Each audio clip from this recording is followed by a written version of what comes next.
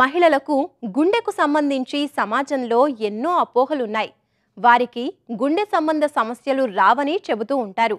కానీ వాస్తవానికి గుండె సంబంధ సమస్యలు రావటానికి పురుషులతో సమానంగా మహిళలకు కూడా ఆస్కారం ఉంది. ఈ ఇబ్బందులు రావడానికి ముందే గుండె సంబంధ సమస్యలకు సంబంధించిన కొన్ని సంకేతాలను మహిళలు గుర్తించాల్సి ఉంది. అవేంటో తెలుసుకుందామా?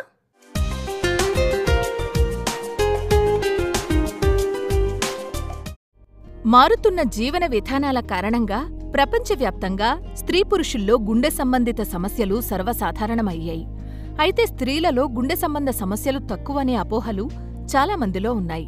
కానీ కొన్ని రకాల పరిస్థితుల్లో మహిళల్లోనూ గుండె సంబంధ సమస్యలు ఎక్కువగా రావడానికి ఆస్కారం ఉంది. అదేవిధంగా గుండెకు సంబంధించిన సమస్యల విషయంలో ముందుగా కొన్ని రకాల హెచ్చరిక సంకేతాలు అందుతాయి. అయితే మహిళల విషయంలో ఈ సంకేతాలు తక్కువగా ఉండవచ్చు. ఈ సమయంలో వారికి శ్వాసలో ఇబ్బందులు ఏర్పడ్డం లాంటి సంకేతాలు ఎదురు కావచ్చు. గుండెలో రక్తనాళాలు సైతం కీలకమైన భాగాలుగా చెప్పుకోవాలి. ఈ రక్తనాళాల్లో రక్త ప్రవాహం మరింత నెమ్మదించడం ఛాతీ నొప్పికి మరియు గుండెపోటుకి దారితీస్తుంది. ఇలాంటి సమస్యలు మహిళల్లో ఉన్నప్పుడు చాలా త్వరగా చికిత్స తీసుకోవాలి. ఆడవాళ్లలో చనిపోవడానికి ప్రధాన కారణం గుండె జబ్బులు. ఇంతకుముందు క్యాన్సర్ అనుకునేవాళ్ళు కొన్ని సంవత్సరాలుగా రీసెర్చ్లో బయటపడింది. డలాస్లో జరిగిన రీసెర్చ్లో they come to know that heart diseases are the commonest causes. దీనికోసమని ఒకప్పుడు అమెరికన్ హార్ట్ అసోసియేషన్ ఒక నినాదం లాగా, అంటే ఒక అవేర్నెస్ ప్రోగ్రామ్ లాగా స్టార్ట్ చేసింది. గో రెడ్ ఫర్ ఉమెన్ అనేది. గో రెడ్ ఫర్ ఉమెన్ అని అంటే గుండె జబ్బులు ఉమెన్లో లీడింగ్ కాజ్ ఆఫ్ డెత్. దాని గురించి మీరు కొన్ని ప్రికాషన్స్ తీసుకోవాలి.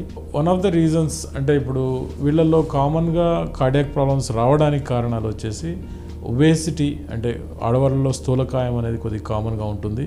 తర్వాత షుగరు, బీపీ అనేటివి ఒక 40-45 ఇయర్స్ తర్వాత మగవాళ్లలో ఎంత ప్రపోర్షన్ ఉంటుందో, రేషియో ఉంటుందో అంతే రేషియో వీళ్ళల్లో కూడా కనపడుతూ ఉంది. ఫిజికల్ యాక్టివిటీ తక్కువ ఉండటం. యాక్చువల్లీ ఉమెన్లో ఫిజికల్ యాక్టివిటీ చాలా మటుకు తక్కువ ఉంటుంది. ఎందుకంటే వాళ్ళు ఇంట్లో వర్క్ చేసుకోవటాలు, ఎస్పెషలీ మన Indian ఉమెన్లో they are some of the neglected part అన్నట్లు. ఎక్సర్సైజ్ కామన్గా చేసుకోవడం, అట్లీస్ట్ 30 minutes పర్ డే, తర్వాత హెల్తీ ఫుడ్ తీసుకోవడం, వీటి వల్ల కొన్ని హార్ట్ ప్రాబ్లమ్స్ మనం ప్రివెంట్ చేయొచ్చు. స్త్రీలలో మెనోపాజ్ దశ సర్వసాధారణమే. ఈ దశకు గుండె సంబంధ సమస్యలకు మధ్య ఎలాంటి సంబంధం లేదు. అయితే ఈ సమయంలో శరీరంలో వచ్చే మార్పులు గుండె సమస్యలకు కారణం కావచ్చు. ఈస్ట్రోజెన్ స్థాయి తగ్గిపోవడం వల్ల ధమనులు గట్టిపడవచ్చు. రక్తపోటు, పొట్ట చుట్టూ కొవ్వు, చెడు కొలెస్ట్రాల్ లాంటి గుండె ఆరోగ్యాన్ని దెబ్బతీయడానికి ఆస్కారం ఉంటుంది. రుమటాయిడ్ ఆర్థరైటిస్, ల్యూపస్ లాంటి అనారోగ్య సమస్యల వల్ల గుండె సంబంధ ఇబ్బందులు రావడానికి ఎక్కువ ఆస్కారం ఉంటుంది. మానసిక ఆరోగ్య పరిస్థితి కూడా గుండె మీద ప్రభావం చూపుతుంది. ఒత్తిడి తగ్గించుకోవడం, ప్రతి విషయాన్ని ఆలోచించి నిర్ణయం తీసుకోవడం లాంటివి ఈ సమస్యలను తగ్గిస్తాయి. అధిక రక్తపోటు, కొలెస్ట్రాల్ వల్ల వచ్చే గుండె సంబంధిత సమస్యలను సరైన ఆహారం మరియు మంచి వ్యాయామం ద్వారా తొలగించుకోవడానికి అవకాశం ఉంటుంది.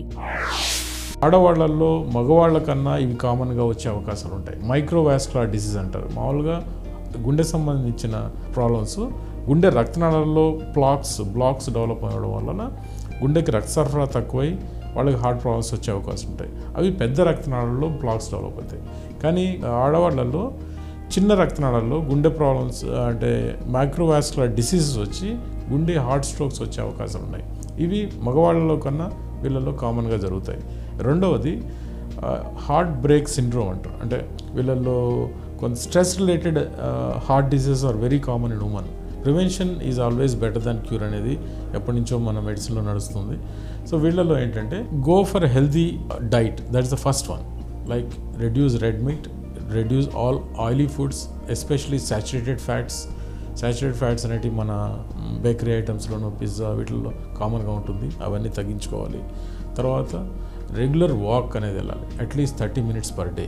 తర్వాత ఇది ఒక్కటే కాకుండా ఏంటంటే some of the mental stress తగ్గించుకునే యాక్టివిటీస్ లైక్ మెడిటేషన్, యోగా, వీటిల్లో అన్నిట్లో ఏమవుతుందంటే mentally they less stressed and the cardiac related causes are very less in this people.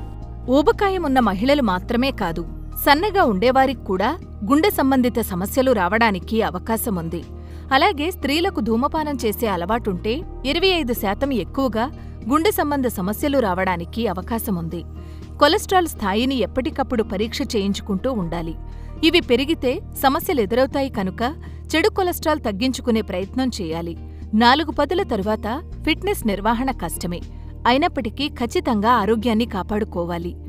గర్భవతిగా ఉన్నప్పుడు గుండెను జాగ్రత్తగా కాపాడుకోవడం ద్వారా భవిష్యత్తులో ఈ తరహా సమస్యలను తగ్గించుకోవచ్చు.